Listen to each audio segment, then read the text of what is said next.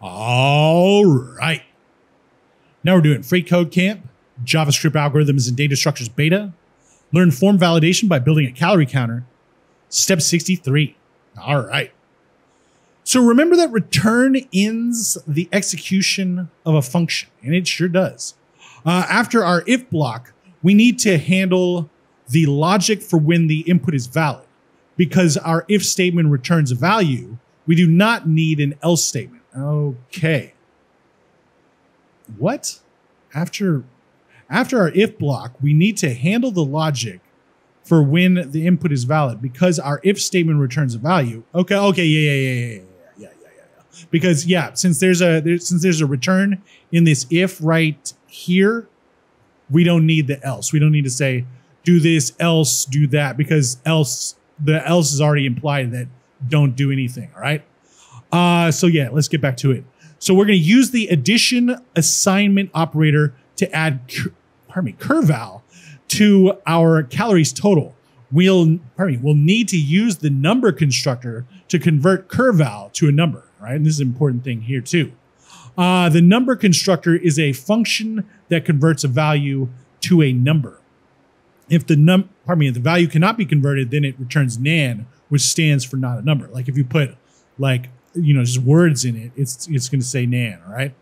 So here's an example. We have the number constructor. We have the string 10 in there, and it returns the number 10. If it was the string with the word ten in it, it would say nan. All right. So let's go check this out for just a little bit over here at the MDM web docs. So number constructor JavaScript in the Google bar right here. And then we come down here and the number constructor creates number objects. When called as a function, it returns primitive values of type number. All right. This is it. We just put number here and value inside as the argument. But if we're doing a new number, we do it like this, new number value like that. And that's pretty much it. If you want to go deeper into it, it's not too much of a read, all right? So let's come back over here and do that.